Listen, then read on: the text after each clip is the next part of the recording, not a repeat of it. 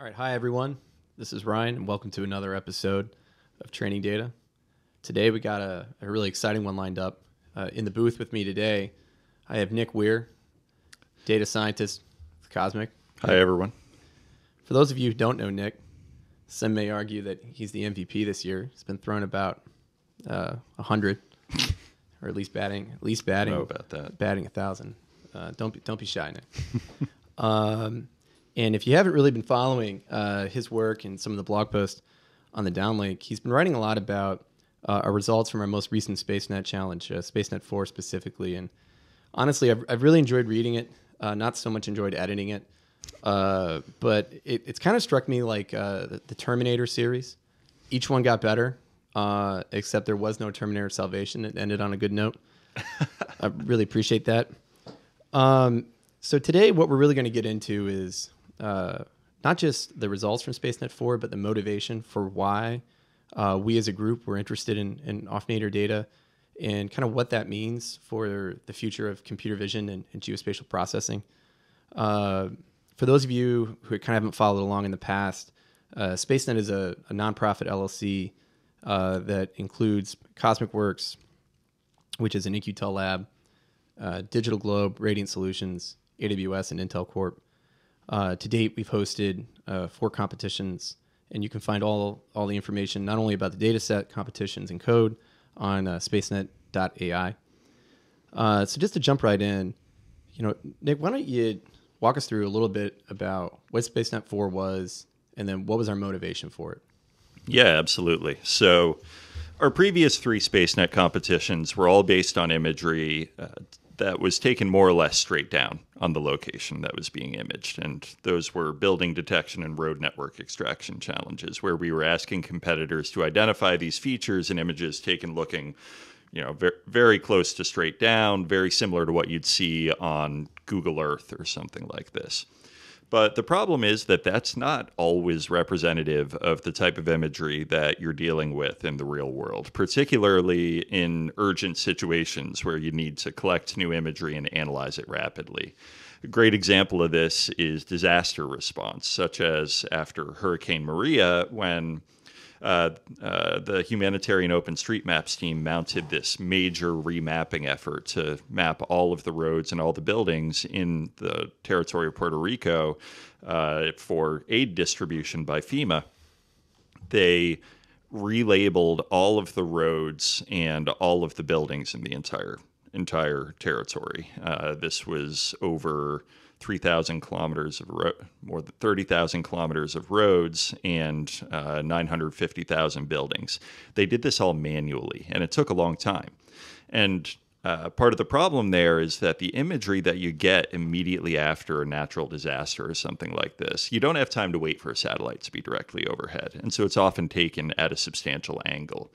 And this could be very challenging to algorithms that are supposed to identify building footprints or extract road networks or things like this. But we really didn't know because we hadn't explored this in any of our previous challenges. And so what we set out to do was determine whether or not algorithms are able to identify buildings in imagery taken off-nadir at an angle.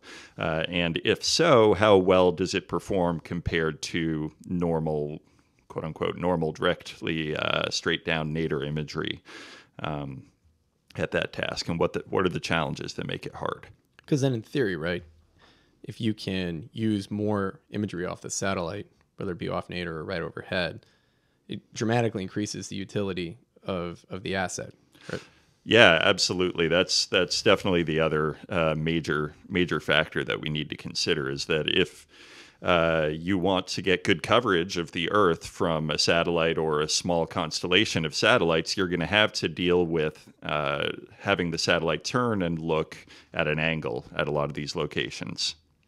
Yeah, and this is really particularly timely because I know this was a concept that we were at least talking about when we first started Cosmic almost 4 years ago, and it's something that has come up more and more. I know just in the Wall Street Journal, over this weekend, actually, they had a whole article on commercialization of space and all the different services that could be provided. And one of the things that always kind of struck me about this is I love the excitement, and I love all the all the focus that the domain's been getting, both in the startup realm as well as in the media. But there's really no quantification of performance, and we're kind of getting to the point where we can start to maybe not answer those questions definitively, but we can start putting some numbers behind it. Yeah, we can definitely start setting a benchmark for how well can algorithms work on off-nadir imagery compared to nadir imagery. How well can they work if they're looking south and the sun is coming from the north and it's getting reflection straight into the satellite versus the other direction where it's dealing with a lot of shadows? How much does it matter if an algorithm was trained on the same look as the imagery that you're trying to analyze? It's also kind of cool, and maybe it's a tangential effect of this, but I'm imagining this would also influence how different companies that are maintaining constellations would think about collecting imagery. Yeah, definitely. I mean, if a company is unable to perform analysis with imagery that's taken very off-nadir, then it's going to be much less valuable. The collection companies are going to be much less likely to collect that and downlink it. And as they build out new constellations of satellites for imagery, it's going to constrain what types of collections they want to do, and that will, to some degree, control how they set up their constellations. And so if we can understand what the limits are of utility for different types of collections, then we can help companies define how they're going to set up their future collection platforms. Yeah, that's cool. I'm assuming this was a really novel data set, right? It was something I know that the fact that we couldn't find anything when we first started talking about this problem all those years ago tells me that there probably wasn't a lot out there. And just even getting any type of real collect that's off-nadir, that's in a meaningful way, is probably in and of itself challenging. So, yeah, absolutely. I mean, we know of two different sets of collections like the one that we used in this data set, and ours is the only one that's been open sourced, making it feasible for other people to work with. And of course, we often struggle with finding well-labeled data sets in order to develop machine learning algorithms, particularly in the geospatial realm. So this collection or set of collections is really special because it came from a single pass of a Digital Globe Worldview 2 satellite over Atlanta. So all of the images in the data set were taken within 5 minutes of one another, and this really helps by limiting changes in lighting, changes in placement of objects or structures on the ground that may take place over the course of time, and any other variability. And so we're really able to focus on how changing look angle influences algorithmic performance. And so during this single pass of the satellite, it took 27 images over Atlanta, and there were 665 square kilometers of overlapping geography covered in all of these collects. So all of these collects covered that same area. And these collections ranged from 7 degrees off nadir all the way out to about 54 degrees off nadir, which is very substantial. Buildings get really distorted. You can often deal with a lot of shadows. And you also get a substantial decrease in resolution. Those images were about a third the resolution of the most nadir images. And just as a point of reference, the first collection over San Juan, Puerto Rico after Hurricane Maria was just over 50 degrees off nadir as well. So this is a good reference point for what some urgent collection data looks like. and this, you would say this is a really unique collect for Worldview 2, right? Yeah, this isn't something absolutely. they're doing a lot. Yeah, this is one of only 2 such collections that they've done at Digital Globe with any of their Worldview satellites. It's a very special data set. Cool. Well, so with every SpaceNet data set, right, there's the imagery, and then there are the labels that we assign within that imagery. So what did we do in this case? Right. So for this data set, we worked with Radiant Solutions, one of our partners, and they did expert labeling of all of the building footprints in the imagery. So this was about 127,000 building footprints that they labeled. And it's important to note that they labeled these in a geographically accurate manner. So they're labeling where the actual building is on the ground, and therefore the labels don't change as you go to different look angles. And so this is really important if you want to try to build models that can learn geographically accurate placement of objects from very off-nadir images where there's going to be some distortion and things won't necessarily be geographically accurate.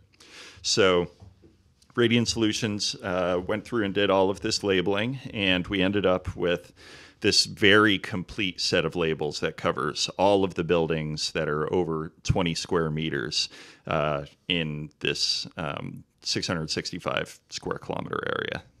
Did it also include roads? Because I know we've had on past pods, we've had Adam come in and talk about roads work. Roads, same issues that buildings would have from being included or in shadow, or particularly if it's in a first responder initiative. Arguably, sometimes roads are more important to find first than buildings. Yeah, absolutely. So the roads are also labeled in this data set. Yes, we did not use them in the challenge that we're going to be talking about today, but the roads data set is out there. So I feel like I should have asked this just because I'm curious.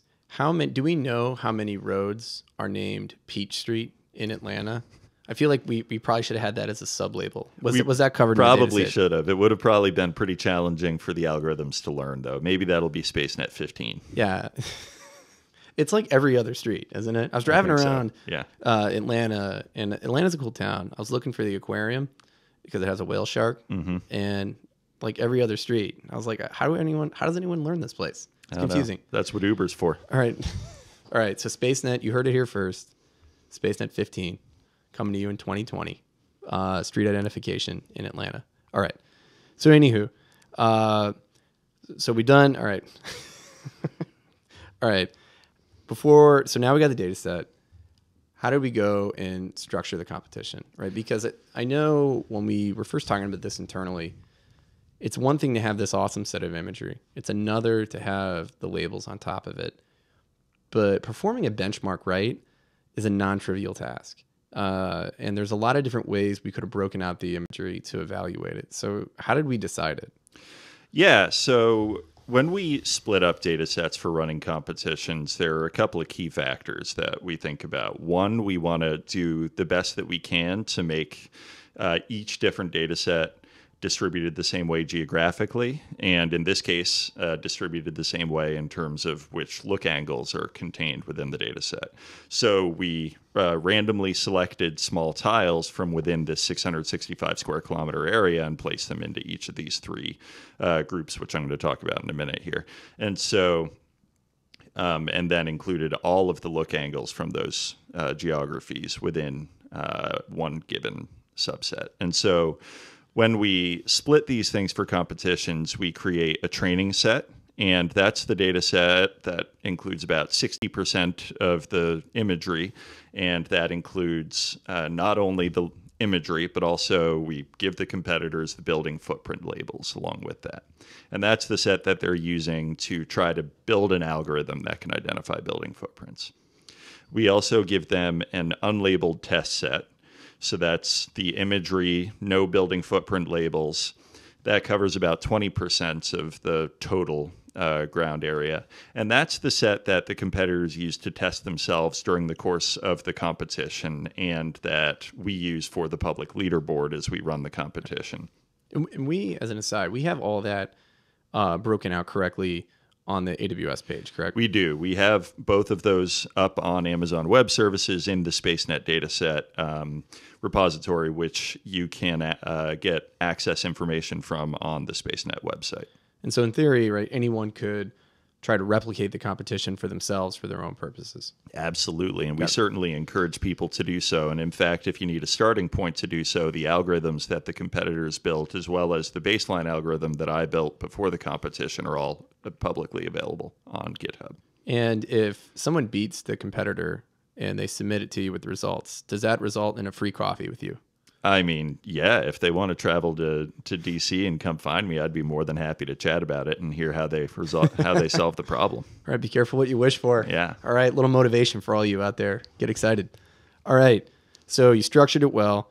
But how do we break out all the images? This was the first time in any of our competitions, or really any of the work we've done in Cosmic in general, where we've had, outside of the Comet TS project that Jake's run, where we've had a stack of data, not just a single image. So how do you break that out and divide it for scoring purposes? Sure. So, and it's really important to make sure that you do this the right way, because if it gets split the wrong way, when you're giving the competitors different pieces of the data, then you could get some leakage, which would result in issues in the competition. And I should mention there was one more split that I didn't get to earlier, which is the validation set that we hold back completely. And so we don't give the competitors the imagery or the labels, and that's the set that we use for the final testing in the competition. So our goal with this competition was to understand how look angle influences algorithms' ability to identify building footprints. So what we did was we split the look angles into 3 separate bins. The nadir set, which is everything under 25 degrees off nadir, or less than or equal to 25 degrees off nadir. The off-nadir set, which is between 26 and 40 degrees off nadir. And then the very off-nadir set, which is the stuff over 40 degrees off nadir. And that's the set that's very representative of a lot of urgent collections in natural disasters and things like that. And so we asked competitors to identify the building footprints in every different one of those look angles independently in a set of specific geographies. And then we asked them to give us those predictions, and we scored them in 3 separate sets. So we scored them in the nadir bin, the off-nadir bin, and the very off-nadir bin, and then averaged those 3 scores. And the scoring was using the same SpaceNet metric that we've used in the past for building footprint competitions. And you can read more about this on our blog, but it's an intersection over union metric followed by an F1 score. And not to jump ahead to the results, but based on how we bucketed out the data, would you recommend doing it, or do you think we did it right, or do you think there was maybe some changes that need to be made based on just even how you bracket, or even how you define off-nadir versus very off-nadir? I think we hit it pretty well, and I'll get to this more when we get into the results more. But we learned a lot about how performance changes as you go from your standard Google Earth-esque nadir imagery to the off-nadir stuff and the very off-nadir stuff, and where the limits are there in terms of algorithms being able to achieve tasks like this. Awesome. Well, on that, we're going to take a quick break and we'll come back and start talking about the results. First, some call it the Super Bowl of the geospatial world. We just refer to it as the GeoInt Symposium. It's going to be lovely, San Antonio this year. It's going to be running from June 2nd to the 5th. We'll be covering the lightning talk session, talking about SpaceNet. Make sure to swing on by if you're going to be there. It promises to be an awesome event as always. And then later on in the month, we're going to be at the Computer Vision Pattern Recognition, or CVPR, also somewhat of a major event in our domain. That's going to be from June 16th to the 20th down in Long Beach. Specifically, we're going to be supporting the Earth Vision workshop, which occurs right before the conference. So hope to see you out. All right, with that, back to the show. All right, and we're back here talking with Nick Weir about SpaceNet 4, and we're getting into the most exciting part, which is the results. This is something that I read in the blog post once and then started reading it again and just couldn't stop. That's probably the same for everyone. It's not just for me. So with that, without further ado, so Nick, let's talk about the conclusions, right? Because this was something that was exciting because we didn't we had some ideas about what the results would be, but we didn't really know. There was nothing really to point to. This was really, as we were saying earlier, it's a novel data set, novel competition. So walk us just through some of the high-level results first, and then we can kind of dig into some of the specifics. Yeah, absolutely. So at a general level, the algorithms performed very, very well on the nadir imagery. This was the highest score that we've ever seen for any SpaceNet competition, and this is really exciting, and it shows that algorithms are continuing to get better and better. We saw an F1 score of about 0.85 at the highest for the nadir imagery, or 0.82 to 0.85, and so that was fantastic. We saw a surprisingly small drop when we moved to the off-nadir bin. So this was with look angles between 26 and 40 degrees off-nadir. Competitors still identified building footprints in the about 0.75 range, 0.7 to 0.75, which suggests that there's still a lot of utility in some of this off-nadir imagery for automated analysis. And so we're excited to be able to show that value. Performance started to degrade when we got beyond that. The F1 scores for building footprint extraction in the very off-nadir imagery, so images over 40 degrees off-nadir, was on the order of 0.6 or a little less than that. So this meant that the competitors were identifying something like 60% of the building footprints that were in the images with a false positive rate of about 1 in 3. All right, so what I'm hearing you say is, don't sleep on off-nadir imagery, but when it comes to very off-nadir, not good enough, huh? At the current state of the art, it's probably not going to be good enough to take the algorithm's output and use it directly or with minimal quality control. Whereas with the most nadir imagery and the off-nadir imagery up to 40 degrees off-nadir, it's pretty good. There'd be relatively minimal human cleanup needed in order to use the labels that come out of these algorithms. And that's exciting. I mean, it would be able to help us do things like reduce the amount of time it took to create a foundational map after a natural disaster if we could get an algorithm's output as the first pass and then have human labelers correct it instead of having to draw the whole thing from scratch. So what's killing very off-nadir performance, right? So honestly, I thought that even in that off-nadir bin, so anything before 40 degrees, I actually thought there'd be a more precipitous performance decline, but there wasn't. So what killed very off-nadir? Sure, and this is something that is a little easier with some visuals, so I definitely recommend you check out the blog post that I've done about this competition where I highlight some of these specific challenges. But for quick aside, for your blog post, if you read it, do you have to hand clap it 10 times, or is one time enough? I mean, I appreciate all the claps that people want to give to our blog posts. Yeah, I mean, I'm just to be open here with everyone, I've hand clapped multiple times. Yeah. At first, I didn't know I was even doing it. So, all right. Anyways, I interrupted you. Please proceed. So the challenges were things like shadows. So half of the collections in this data set were facing north. Half of them were facing south, or roughly half and half. These images were taken at about 11 a.m., so the sun was coming from the south and facing north. And so the images taken facing north, you get a lot more sunlight reflection off of things like the roofs of buildings. Whereas the images that are taken facing south, you're not getting that same reflection. And there are a lot of shadows cast by things like the buildings on the side of the building. And that makes it really hard to see the buildings even by eye in some of these images.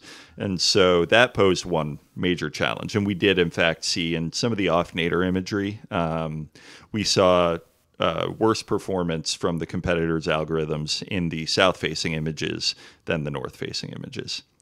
Another big challenge, or something we thought would be a big challenge, was the resolution decline. Yeah. So resolution goes from about 0.5 meter per pixel in the most nadir imagery to over 1.5 meters per pixel. And we expected that this would have an effect on algorithm performance, but it really didn't. And this is something that you can see. We examined very directly in a recent research study that we did on this data set, which is available on Archive, where we normalized all of the imagery to the lowest resolution in the data set and tested to see how well algorithms could identify buildings. And this ended up having more or less no effect on performance. And on that note, for all of you listening to this pod, if you look in the description, we have links to that archive paper as well if you're interested in learning more and getting into the details. Sure. Yeah.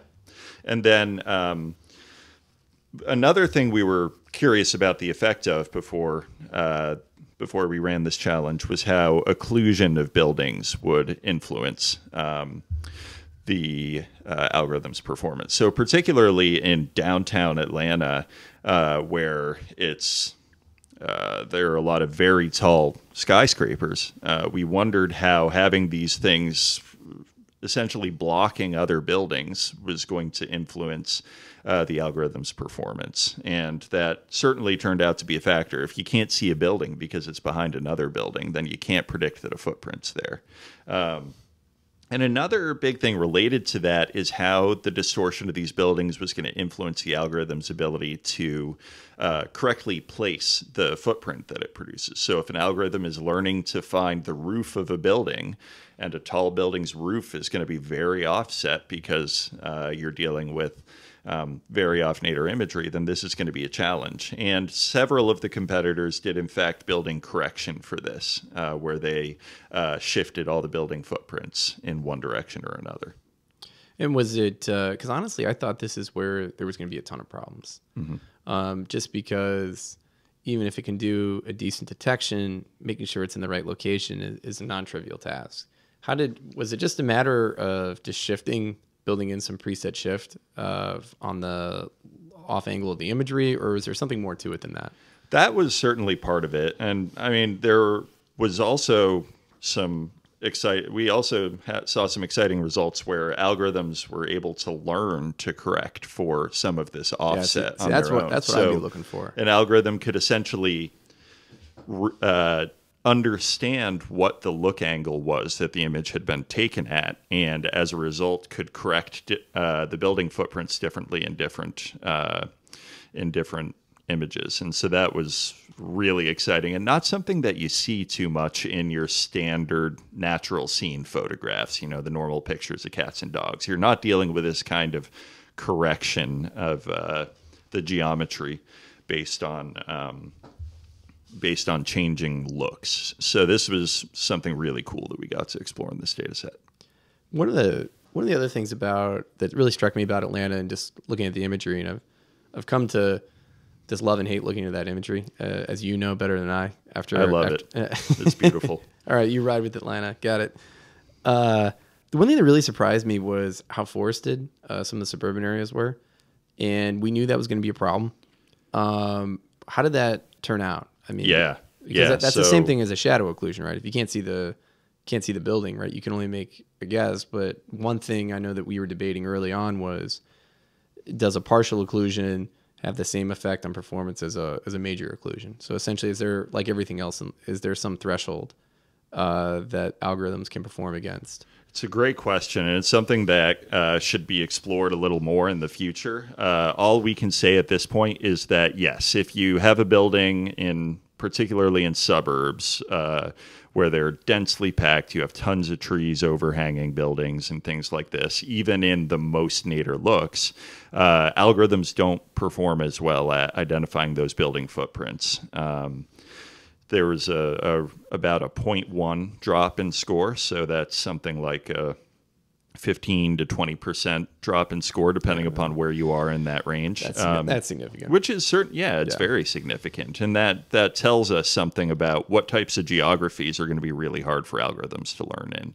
And there's also interesting questions about how you should deal with labeling features like this. Should you still label the whole building even if part of it's occluded, or should you draw the outline around the occluded fraction of the structure? And that depends a lot on what you need, what your use case is, and whether you really need to be able to label the whole structure or you only want to know what part you can see.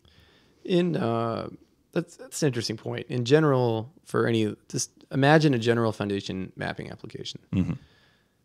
Based on all the experience that you have, serving as a challenge manager for this, you get deeper into the code and the data than anybody. What would you recommend? I know it's application dependent based on what you just said, but I feel like from what we put together, the occluded tag was still the right approach. I'm just curious in looking in the rearview mirror on this one. Absolutely, yeah. So for those who are listening, the way we did this was we drew the outlines or Radiant Solutions drew the outlines for the building footprints only around the portion of the building that you could see in the nadir imagery. So they did not include portions that were occluded by trees in those nadir looks. And then they added a tag to the label indicating that the building was occluded. I think that's a good approach for most mapping applications, particularly if you're then trying to train an algorithm to identify these features, because otherwise algorithms are going to really struggle to learn when a tree is occluding part of a building versus when a tree is just a tree.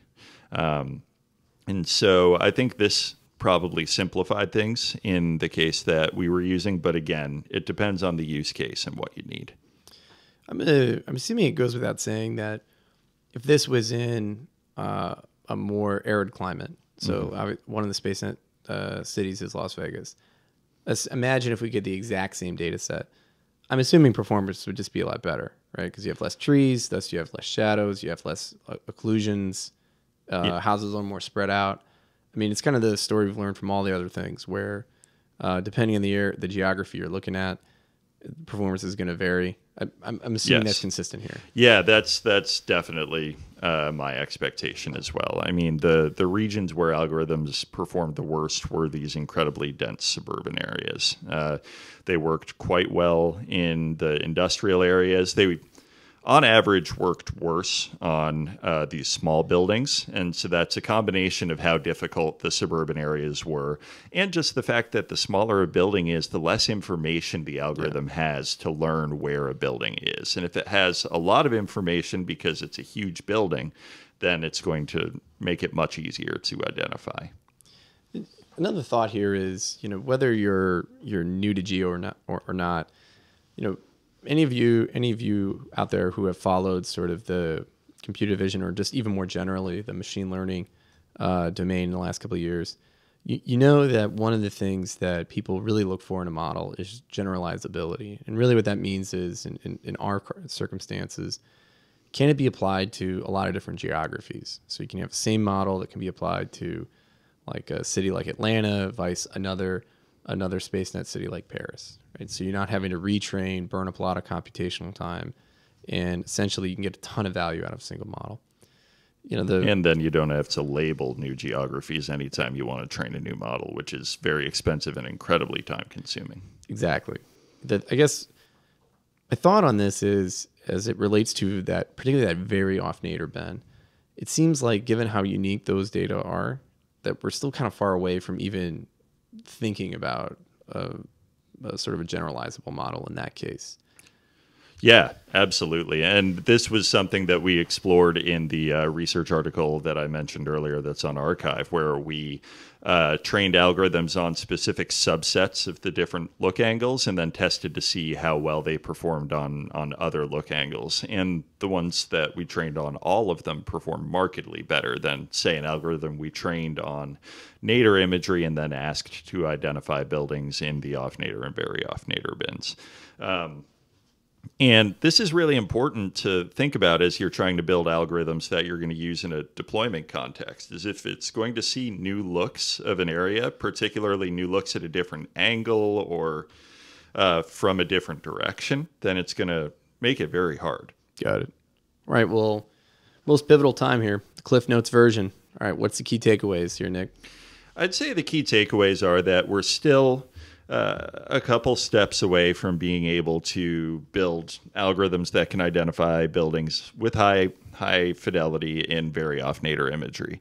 That said, we've gotten to a point where predictions are quite good in nadir imagery and in anything really under about 40 degrees off nadir. At least at the score threshold that we set for this competition. And that's another aspect that I explored in one of the blog posts, where we looked at how if we increase the threshold for how much of a building you had to get right, how would that influence performance? And when you go above this 0.5 threshold that we use, performance does go down pretty significantly. So at this threshold, some of these algorithms are approaching deployability in terms of performance. The amount of time it takes to train them and then to run them, it's a whole nother issue. Some of these were quite slow. They would take over a minute per square kilometer to perform inference, and that's too slow to use in most deployment contexts. I think, though, you're hitting on an important thing, which we've talked about a little bit at Cosmic, but we certainly haven't done anything to date, which is actually trying to do a real test with disaster data. I think that could be something that could be really valuable to the whole response community, and something we should look at more. And now that we have a lot of not only these repositories, but a lot of the analysis that you've done and others have done, I feel like we're in a position to maybe do that in the future. Yeah, I absolutely agree. I mean, our whole kind of guiding principles for all these SpaceNet challenges has been to walk before you try to run, and to try to achieve some of the earlier tasks and show that they're possible before we move on to something more challenging like disaster response, or damage identification or change detection. But as this challenge has shown, we're starting to approach the point where you can take nadir imagery and get pretty good building footprint extraction. And so future challenges can explore things like trying to classify the buildings in the data set, which is directly related to things like disaster response, trying to classify the amount of damage in different areas to identify where response is needed. Well, Nick, this has been awesome. I know this was a competition that a lot of people looked at and followed, and so thanks for all the work you did on it. And that we're going to give you a little bit of a break as we move into 5, and we'll be having an upcoming pod talking about this. But for SpaceNet 5, challenge manager on that is Adam Van Etten, Cosmic's technical director. He led the SpaceNet 3 effort, which was focused on road network and routing. We're back with roads again. This time we're going to be focused on yet another element, which is not only the network routing, but also timing. So keep your eyes peeled for not only future blog posts, but upcoming pods on that. Yeah, he has some really exciting ideas for that challenge. I'm really looking forward to it. All right. Well, Nick, this was a lot of fun. Thanks, Ryan. All right. Take care, guys.